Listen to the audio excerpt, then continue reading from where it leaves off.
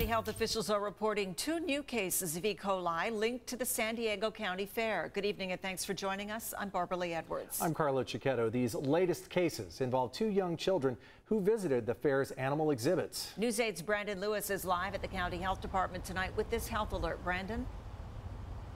Well, the children are ages 2 and 4 years old. Tonight, the 4-year-old child remains in the hospital. They're there for complications related to E. coli, and doctors are also monitoring the 4-year-old for any kidney conditions that might develop, like the one that killed a 2-year-old's boy last month.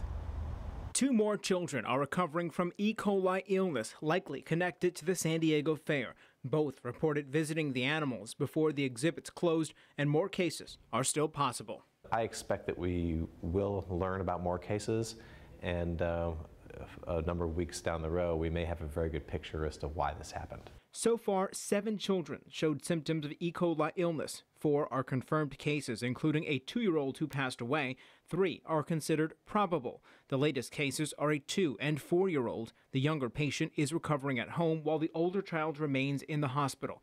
All reported some type of interaction with animals, but there is no single place that every child visited. This organism is a natural bacteria for some of the animals that are at the fair. So sheep and goats and cows actually can have this bacteria in their stomachs or in their feces, and it doesn't cause them any problems at all. The 2-year-old who died developed a kidney condition that proved fatal. Doctors are keeping a close eye on the 4-year-old who remains in the hospital, but so far they are not showing any signs of kidney problems. Meanwhile, investigators are reviewing several other cases to see if they are related to this outbreak. I think and expect that there will be more cases that are reported over the coming weeks, but we won't know really whether it's all put together until a little after that. The health department previously said it was only likely the cases are related to the fair, but now with 7 cases, investigators are more confident in their theory.